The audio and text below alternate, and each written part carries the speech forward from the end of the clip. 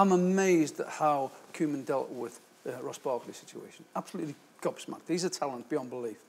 Okay, he needed nurturing. He needed to take someone to take him under his wing and give him the platform to build on. Koeman just wasn't interested.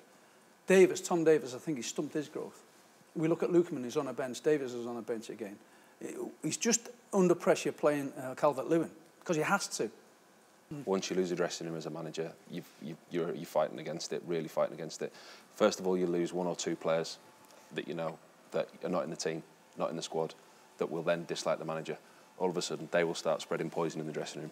And when that starts, another couple of players will be upset. Oh, they don't like something he's done or said to them. So then they'll be in that corner. Then all of a sudden, you've got 4 or 5. And before you know it, he pulls them in training on a day that they don't like. There's a few more. He upsets a couple more. And then you've got you know youngsters. it, it's coming and then around. You've got youngsters getting involved who have been part of the setup and now withdrawn. I just think he's stumping the growth, and Everton have been famous for bringing youth through. Like yourself? Yeah, and Wayne Rooney's, of course, who's, again, we won't forget his goal against Arsenal, will we? When he was 16. Almost 15 years ago to the day, 15 I think years it is. ago, Yeah, I was almost reading to the this day. You morning. won't forget that goal in a hurry. So youngsters have always been brought through that football club.